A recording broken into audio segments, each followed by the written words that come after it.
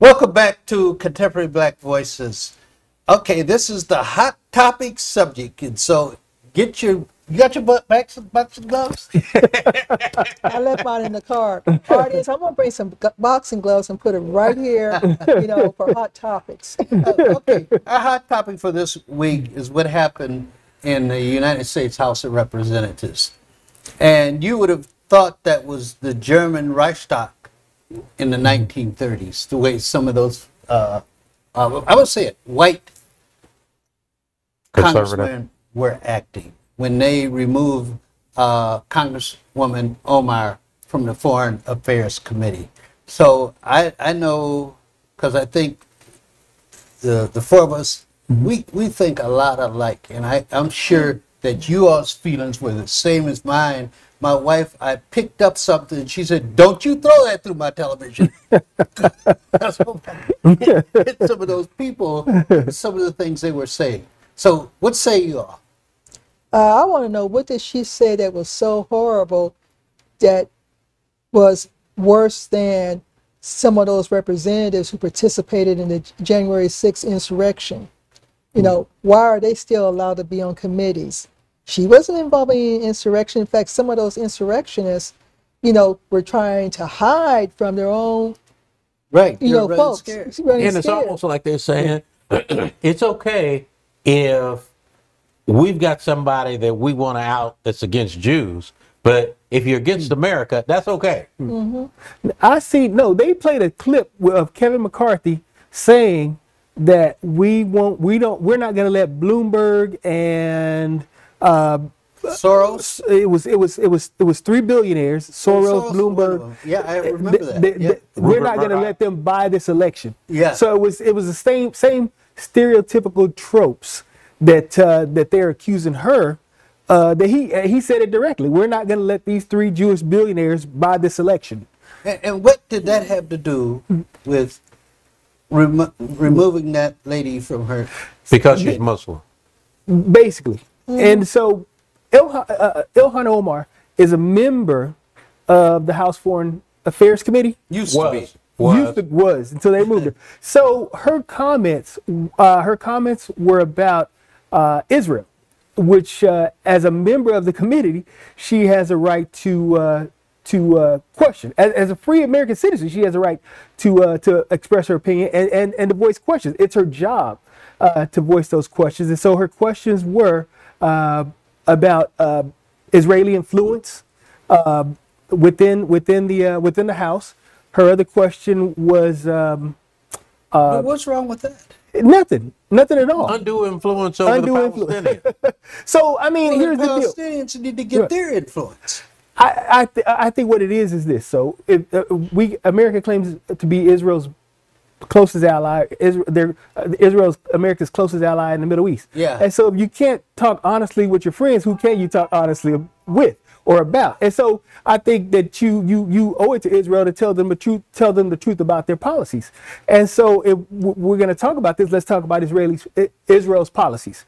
And so and I will go there, and I have no problem going there. Israel is a terrorist state, and I say this without any kind of qualification. The reason I say this is because without any qualifications. No, because the reason I say this is because no qualifications I'm going to say this. So the reason I say this is because Israel cuts the power off routinely, depending on how Netanyahu feels when he wakes up in the morning. They cut the power off to the Gaza Strip. When you cut the power off, and they control all access to the Gaza Strip. When you cut the power off to the Gaza Strip, people die. People who are on life support, people who are on lung machines, breathing machines, people who need dialysis, they cut the power off. People in the hospitals, they die. Long? As long as they want to.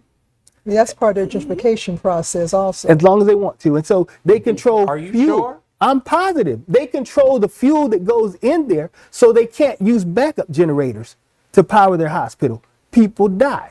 Their sewage backs up because there's no electricity to power the plants. So what you're saying, people die. Unqualified. That they're a terrorist state. They're a terrorist state because they're killing. Innocent people. If that's not a terrorist state, what is a terrorist state? Okay. let's get back to Omar. We got a little off here. This is what she was saying. Her statement was, I pray that Allah exposes the evil that Israel is doing. That was her statement. Do you think that's an appropriate statement for a congresswoman to say? Yeah, absolutely. I pray to Allah. Absolutely. Yeah. I pray that God exposes what these people are doing. Wait, why do you think it's not appropriate? I didn't say I didn't. No, but you asked that question. No, but I think it is an appropriate statement. You know what I mean? Because again, your friends have to be able to tell you the truth. And if your policies are that or terroristic policies where you're killing innocent people, then yeah, you know what I'm saying? We give Israel billions of dollars a year. Right. If those billions of dollars are supporting a military industrial complex in Israel that is responsible for killing innocent people, I'm sorry about moving my hands.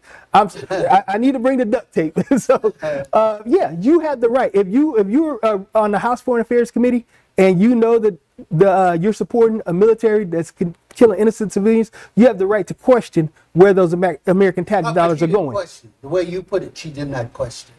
She said, I hope that it's exposed. Yeah. She hopes that it's exposed. That's a definitive statement. That is that is the definitive statement. Is that wrong? Okay, somebody gets up there and says, I pray to God that he exposes these colored people to all the wrong they're doing. What would we do? What would we do? What are we doing? And so here's the deal. Is it a true statement? Well, here's the deal.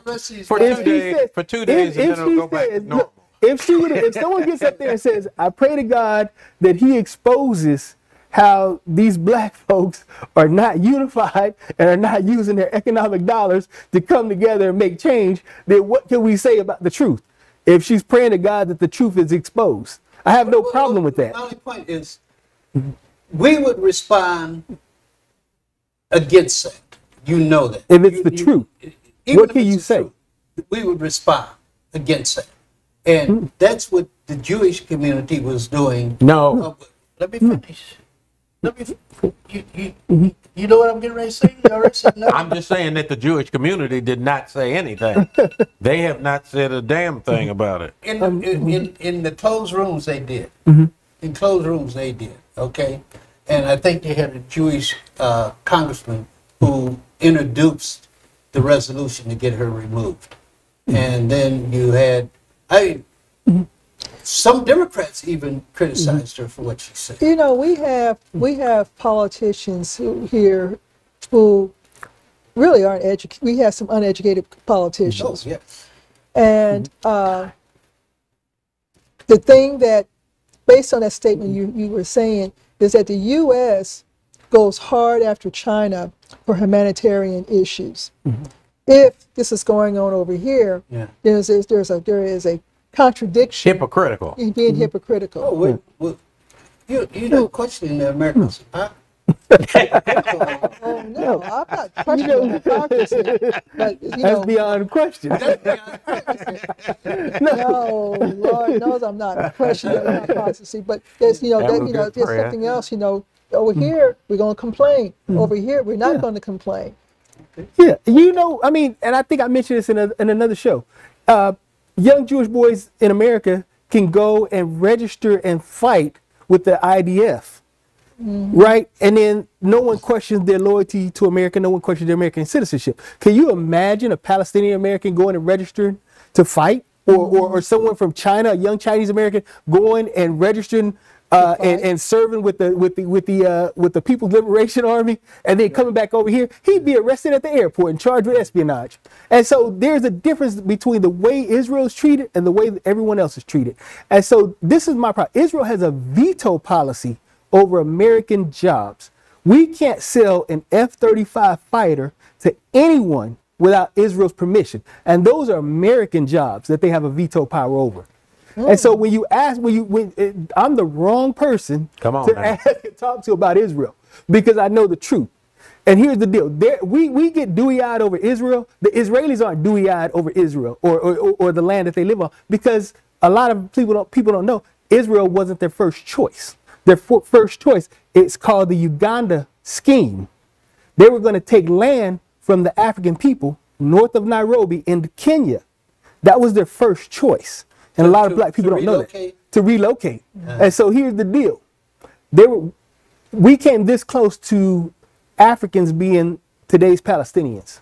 And so I'm not dewy-eyed over Israel, and I understand who they are, and I understand clearly what they are and what they're doing. And so I'm not the one on this subject. Okay. Good point, Caleb. And with that being said, Let's close out with closing comments. Take a minute. Whatever, anything we talked about today. No. I think that the Republican Party, we know they're full of hypocrisy, and so as far as removing Congresswoman Omar, it was a vendetta. It was just something that was promised to their base. They followed through on that promise, and I hope that in 2 years the Democrats remember that, and I hope the American people remember that. As far as Israel goes, they have outside influence on U.S. foreign policy, which directly affects American jobs. That's the other thing. As far as my closing thoughts, as far as housing,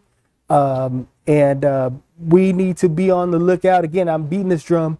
We need to be on the lookout for what we call 21st century redlining and 21st century gentrification. It is now moving into the digital realm as far as being able to know who you are, who gets what offers, and as far as suppression of economic opportunities. And so we do need to be on the lookout for that. And so I think those are my closing thoughts for today. Doctor. we've had a very interesting show today. We had a very interesting show. We talked about the good, the bad, the ugly, about gentrification, and we started talking about Representative Omar. So, closing comments. Things, from what I'm seeing, the question, when does gentrification stop? It won't stop. Will changes occur in politics? Only through voting. Okay. Yes, sir. I'm going to be the broken record. I say quit asking for shit and make shit happen. Oh. Okay? Meaning that if we talk about gentrification, if we talk about Congressman Omar, whatever it is that we're talking about as black people, what I think we've got to do is to be able to see if we can create something, anything. It doesn't necessarily have to be a product, but we've got to be able to come together and to be able to do something. And without that, it's kind of like it says in the Bible, without a vision, the people will perish. Okay. Okay, another great version of Contemporary Black Voices. And we will be back next week with another show that is just as exciting and just as important. In the meantime, that is the four of us telling our story, our way.